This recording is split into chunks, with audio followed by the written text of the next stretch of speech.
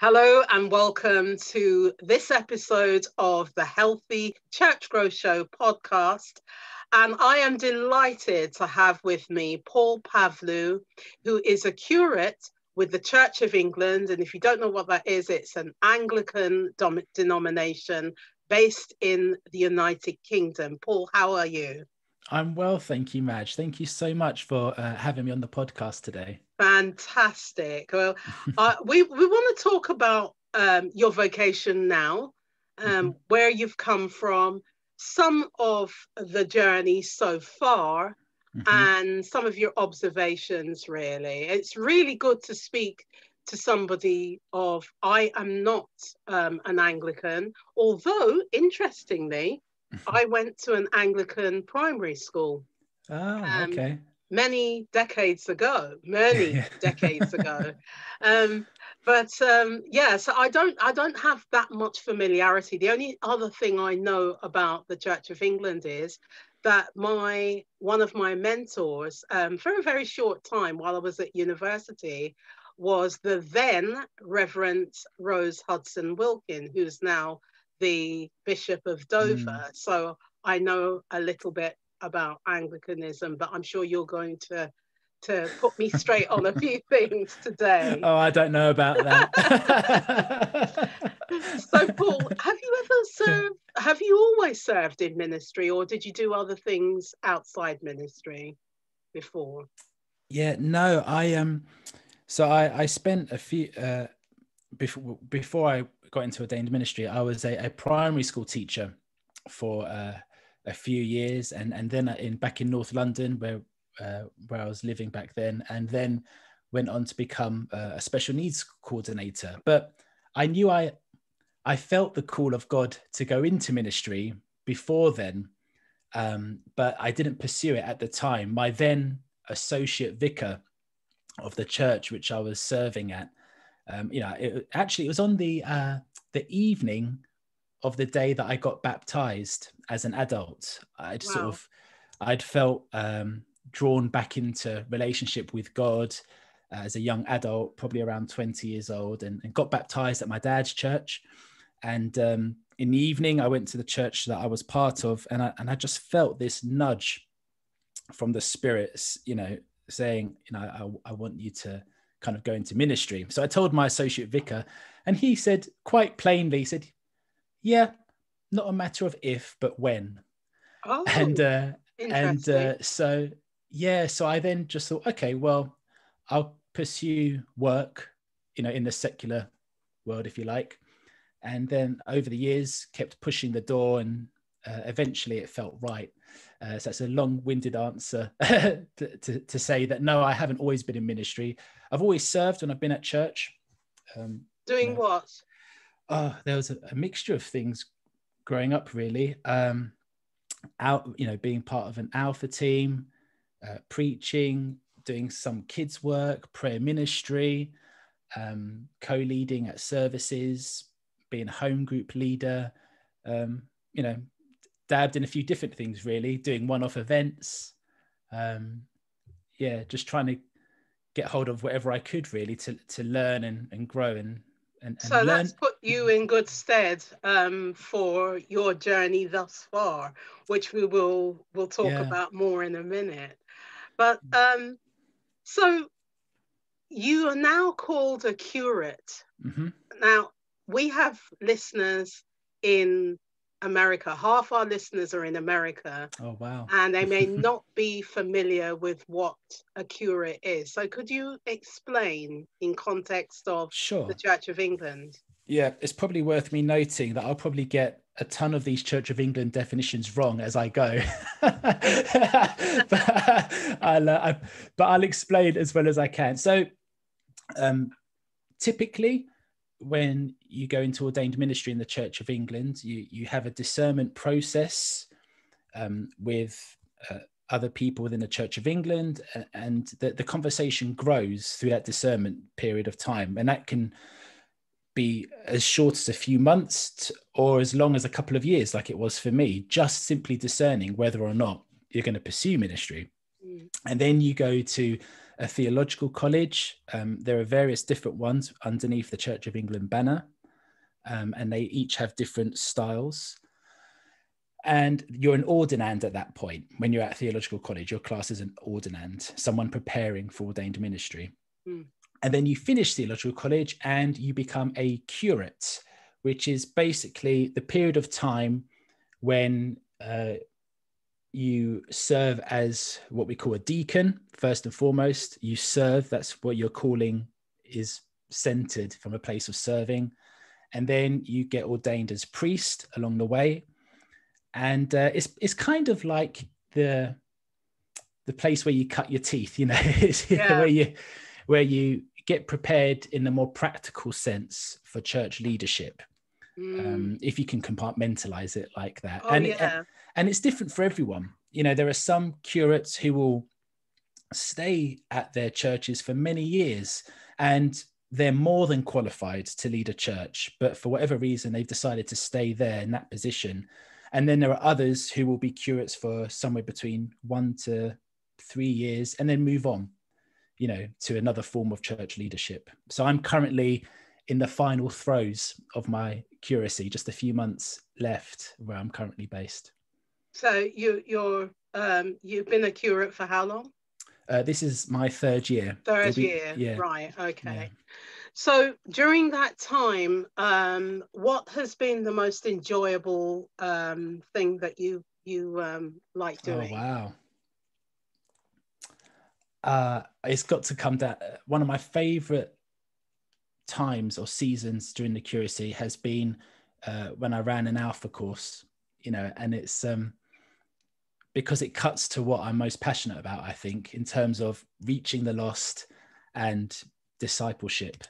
And, you know, seeing people who are searching, you know, either come to faith or come back to faith in some way, and then getting the opportunity to baptize them at the end of it and see them flourish. I mean, that for me is always, that's always going to take the win, Wonderful. I think. So I've really, really enjoyed that. I mean, another highlight would be just recently, actually. It was quite a simple day, but in the morning I had a Zoom conversation with somebody who wanted to hear more about church planting. And so they were kind of just a few steps where I was maybe 3 years ago. So I was able to talk to, you know, invest in them. And then straight after, I was talking to a church planter who was investing in me. And then later on in the evening, I was able to disciple somebody on a leadership course I'm facilitating. I mean, apart from evangelism, that was a great day. There was no evangelism in there, which would have been like the icing on the cake. Icing on the cake. But, you know, being able to invest in others and see them grow in their leadership and purpose that God's called them to is so enriching. Yeah. So you mentioned church planting, and we met. I think we met through a Unity group, and then reached out on LinkedIn, and we've been talking for a few weeks. And one of the things I discovered about you was that you have this podcast called Church Plant Chat. So where did that come into your journey as a curate, and why has it come up? That's a good question. Well, I suppose for church planting and the passion for planting, I suppose that seed was sown looking back, probably when my dad planted a church. And where's that? Where's that's your dad's church? That's in North London, on Oakley Road North in Whetstone, near Finchley. It's called Oakley Community Church. Me. Yeah, it's just up the road from you. Yeah. Oakley Farmers Community Green. Church. And gosh, when would he have? I probably would have been around. Well, it was 20 years ago this September, so I would have been 14. And I'd have been 14, and actually, I wasn't in a good place with God at the time, but I was, funnily enough, part of the planting team. Although I did nothing, I was kind of there just looking miserable. The son of the planter. Who just looked miserable all the time. Yeah, I was just being a stroppy teenager. Yeah. Yeah, and not very close to God at the time. So anyway, but I do remember asking myself, gosh, what's Dad getting involved in here? Because he was a market trader, selling men and women's clothing in Walthamstow, Tottenham and Barnet, all areas in North London. And then he went quite literally, from that into this. And so in a way, that's where the seed was sown. And so for me, church planting has always been normal. Seeing him do that, I think, okay, well, that's just what we do, and he was from a Church of England background. That's the church that sent him, St. Barnabas in North Finchley, that's Church of England, and they got him to go and plant. So in my mind, I went into theological college, grew up and went to theological college thinking, well, church planting is just the norm. And I soon found out it isn't in many areas of church. But I was hungry, I was hungry to learn more about it. And so I started listening to podcasts at the time, and they were all American, and they were great, and they are great. And I thought, I really want to hear from some planters here in the UK. And at the time, I'm sure it may well have changed by now, but at the time, I couldn't find any UK-based church planting podcasts. I mean, I suppose it's quite niche, isn't it? But and I just sat with that for a while, didn't really do anything about it. And then in my curacy now, last year, just before the pandemic got going, I thought, probably because I'm looking to church plant myself, I thought I really, really, really want to hear now from other practitioners, and so I just thought, well, I'm just going to start one and start interviewing various church planters across the UK. So the podcast is for you, basically. It wasn't. It was, yeah. Sorry, no, that was so facetious. No, it was. To be honest with you, that is exactly who it was for. First and foremost, I just thought I'm hungry to learn more about this, and so I started a podcast. And I suppose quite quickly, maybe even after the first episode, I thought I want to share this with others, and then from that place, I've learned I want to try and equip and empower others who are thinking about planting, or encourage people who are in it already, and to try and see what the network of planting looks like. And so it's grown from me I still do primarily do it for myself to learn, but yeah, also just to share it with others to encourage them, really. So is it a weekly, a seasonal? Well, season one, I kind of just ran with it and just kept on interviewing, and there was no structure. I just interviewed, recorded, threw it out, just as I did. And then it came to a natural end that season, and I didn't really know what to do with it by then, because I thought, well, I've got 24 episodes. There's 24? Loads. Since when? I think I did all those last year. And I thought, well, there's plenty for me here to learn from. And I don't need to do anymore. I've got my own little course here where I can just sit and listen to and learn. And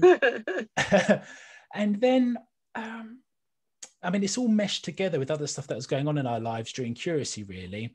I brought it to a close. There were some disappointments, and then we can unpack this a bit further on if you like. But, a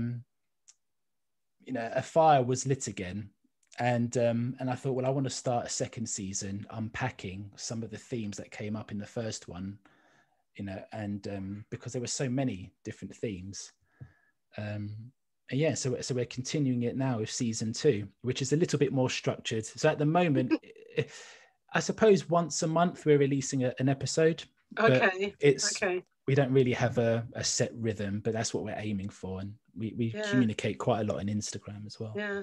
I guess it's less pressure to do it once a month because ours is weekly, and Yeah, I'm kind of it's a in. deadline. Yeah, I'm kind of in awe of you doing it every week. I was like, wow, Oh, that's incredible. I'm just very driven because, as you said, this is all about equipping. Okay, Mm, it might have started with you, but actually you're helping other people as well. But you mentioned we just now. mm. Um, so apart Yeah. from you being a curate, who else is in your life that is affected by the decisions you make around your Yeah. vocation? So married to my wife Haley. It's going to be our anniversary this month. Actually, it will Oh, be married 9 years, together for 10 oh, this March. Oh, congratulations. thank you. Yeah, and we've got two kids. We've got Oh, Evangeline, who's 6, mm, and Zachary, who just turned 4 oh, this month. So, and actually, Haley, I mean, she's been in the within the ministry side of things from day one. So we were together when I was a teacher, and then we were dating for a few months, and I said to before we got engaged, a few weeks before we got engaged, I said to her, look, I think God's calling me into full-time ministry. So if you're not up for that, we should probably go our separate ways. is that what you said literally? Yeah. Yeah. And Wow. um and and bless her, probably quite naively, she said, no, I'm up for that. and, That's yeah, amazing. and then not too long after, we got engaged, Oh, and it's then beautiful. maybe a year or two into our marriage, I started pushing the door for the discernment process that I mentioned earlier. Yes. So yeah, we're very much in it together as a couple. She's not ordained, but I mean, she leads just as much as I do, as much as she can from a curacy position anyway, because as a curate, you're, for want of a better phrase, you're not the one in charge. So I have a boss, the main vicar or training incumbent, who's kind of like your mentor through the whole thing. So the buck stops with him. You're like an apprentice, I Mm, suppose. mm, So we lead together as much as we can. mm. And I think that's how we'll do it going forwards too. But yeah, Wonderful. yeah. Wonderful. Because, when, we were talking, and one of the things I always say to anybody who is interested in planting a church is, it's not about you. It's the we rather than the I. Um, because if you are married, you have, and children and whatever, you've got to consider it as a holistic. So it's Yeah, good to hear you guys are working together and that Haley supports you. yeah, and we're So really. Oh, sorry, go on. has you mentioned some disappointment earlier? Can you talk Mhm. about that? Yeah, yeah. So for this, like I said earlier, every curacy is different. Um, this particular one was intended to be a church planting curacy. So at some point during the curacy, we were hoping that we would plant a church. And we're currently in Milton Keynes, and we were aiming for it to be in Milton Keynes. And for various reasons, we haven't been able to. I think we attempted, I think 3 times to do that, and each time we just haven't been able to grab hold of the seed, even to put it in the Mm, ground, mm, and that came with a lot of disappointment, actually, because I mean, I'm quite an all or nothing person. So for each one of those, I was all in, so mm, prayer walking the area, mm, dreaming up where we might live within the area, what the plant would look like, mm, having loads of meetings and drawing up vision and, dare I say, some sort of strategy for each one. mm, And so, I threw myself into each one. And so mm, with each one, when each one didn't even I don't know, start, you know, you kind of scrunching up the paper, throwing it in the bin each time, that kind of, it takes its toll on you. And that's, so when you're emotionally invested each time, you know, so that's been quite a difficult part of the journey.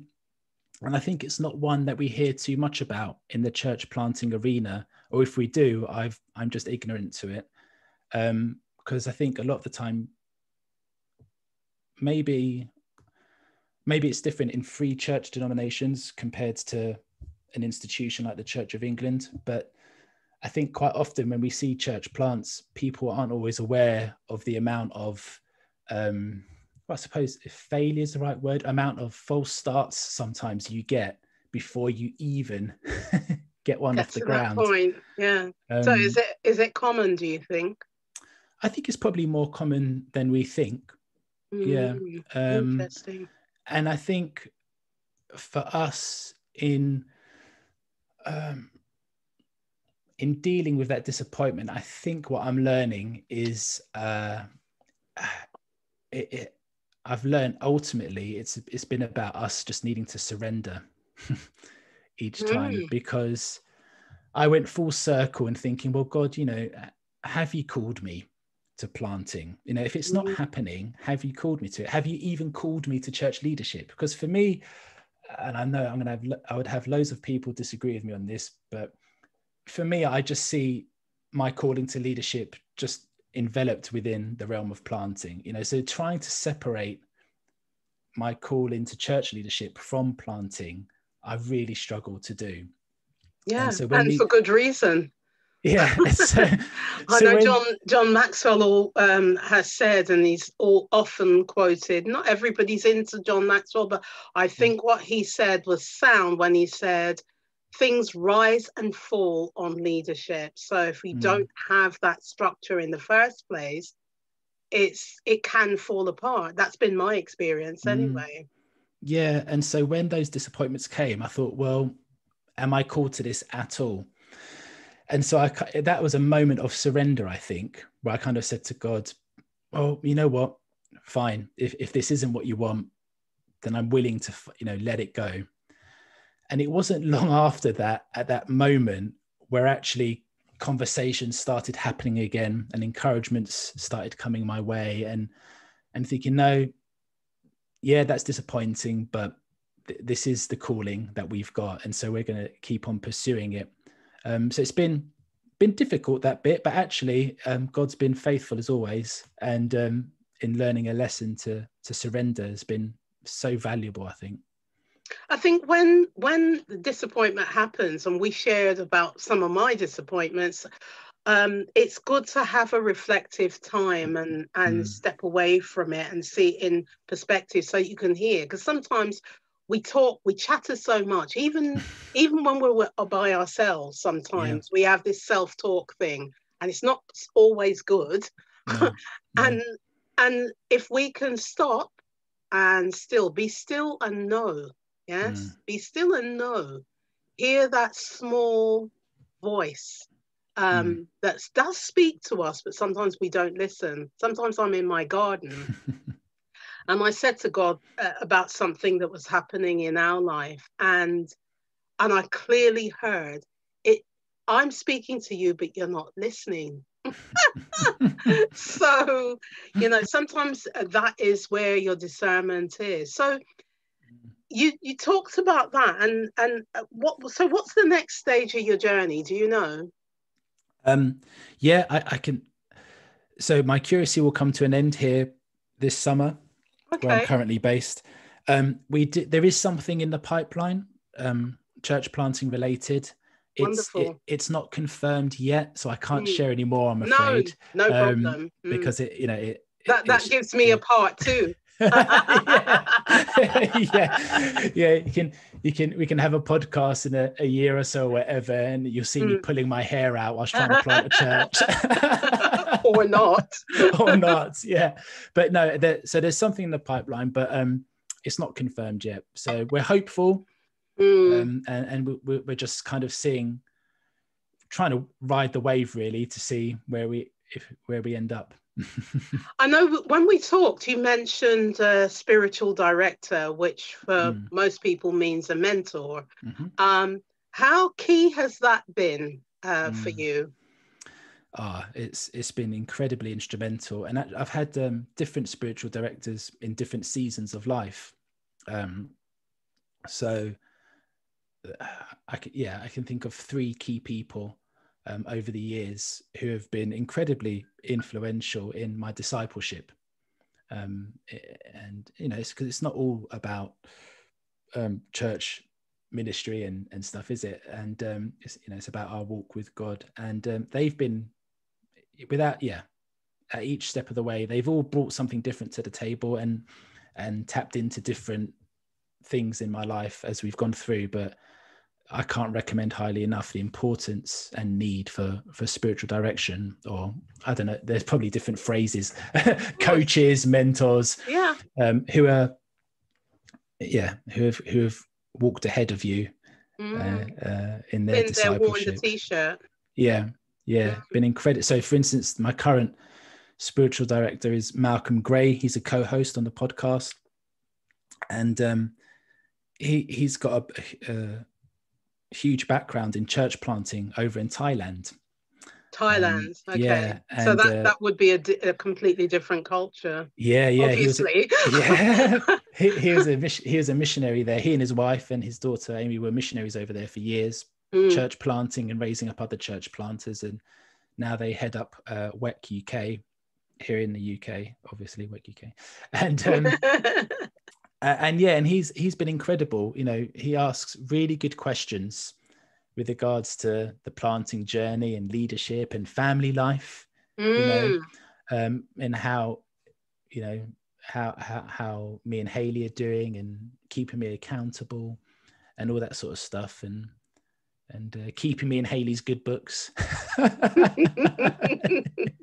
It's really interesting though, because it is an area that I know from experience. I've had 28 years plus experience in ministry, and I have found that that's the one key area. I have seen, if I count it, I've seen 5 divorces in people that are very, very close, who are church leaders, lead pastors, in that kind of level, and they've lost it because there's been a kind of an imbalance between their spiritual life and their home life. That's the first ministry, isn't it?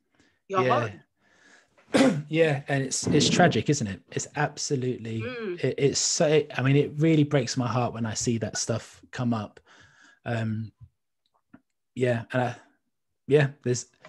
It's horrible to see it, and it just I think accountability is just so, it's one of the things I like about the Church of England. I mean, hey, I'm sure there's plenty who've made big mistakes in the C of E, but it's got structure there for accountability, which I really value, and I think is a real strength. So I've got my spiritual director. I've got my prayer quad. Sounds really cheesy. It's 3 other guys who I trained with at theological college. Okay. And we became good friends, and so we decided it's something that the college encouraged us to do. And so we have a WhatsApp group. We meet, well, pre-COVID. I mean, now we do it over Zoom, but we meet up 3 times a year. We'll have 2 of those times will be for like a day, and we'll go out and catch up with one another. And one of those times we'll take a retreat together, and we basically just hold each other to account, encourage one another, and build each other up, and have a laugh as well. Yeah, which is it's all about balance, isn't it? There's this thing now, I don't know, I better not do. I'll let me try anyway. Life is like a bowl of minestrone soup. If you do not have all the ingredients, it is not minestrone soup. That was a terrible accent.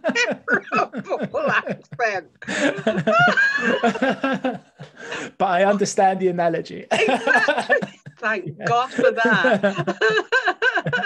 So, Yeah. so the podcast, Church Mhm. Plant Chat, where Yeah. can people hear it?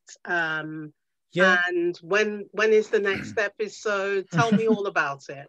Yeah. So I think wherever you listen to your podcast, if you search Church Plants Chat, Hmm. you should be able to find the podcast. I suppose it's on all the key ones like Apple and podcasts and Spotify and Okay.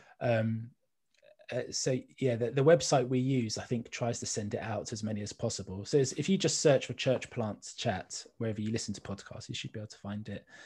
Next episode is due to be next week, actually, on the 24th of March. Hmm. At this point of when we're recording, and that episode is called Thinking About Leadership. Hmm. So where in that episode we were talking about various things like, has leadership changed or how has it been affected during lockdown? Hmm. How is leadership within church planting maybe different to other forms of church? Hmm. Has leadership become an idol in the church? I Which will be listening to that very keenly. which is something I heard a preacher talk on at a conference I went to earlier this year, and it really made me listen. Oh, definitely. Because I thought, Yeah. and his basic point was we need to Mm. get back to the presence of God first and Yeah. foremost. And I was Yeah. like, I've this got is very strong incredibly views about that, actually. Very yeah. So strong views. Yeah. that was really Mm. interesting. So we talked about that a little bit, but Mm. yeah, that's due to come out on the 24th of March, episode 2 of season 2. Season 2. Season 2, yeah. So all the information about Paul, the podcast, and everything else we've spoken about will be in the show notes included in that. But before we finish, I would like you to give one piece of advice to Ooh. somebody that's thinking about a church plant. What would it be?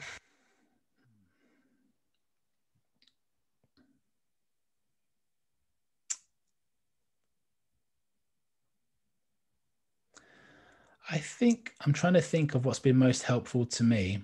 And I think one of the things that's been most helpful is involving others in the process. Mm. Um, I can run away with an idea, draw up vision and strategy and stuff by myself probably quite easily. And that's not actually a good thing always. And I think that's why the lesson of surrender has been such a big one for me. And I'm sure I'll continue to learn. But part of the thing with that is, if you know you're prone, especially to isolating yourself and running away with your ideas, even more so surrounding yourself with people and allowing them to be involved in the process, from discernment to planning, to even, to praying, to dreaming up vision, and then making yourself available to what they say back to you. Yeah. Because they're not always going to say things you like. Mm. Accountability doesn't work if you're not willing to listen to the other person. So involve others and remain available, I think, to their advice, but also the Spirit of God. Amen. Amen. Yeah. Paul, you're such a delight to talk to, and I can't wait for your next part of your journey. And yes, we'll make an appointment a year's time to see how you've got on with the next stage. That'd be great. Yeah, and thank you so much for having me on the podcast. It's been lovely. Thank you for your time. God bless you. You too.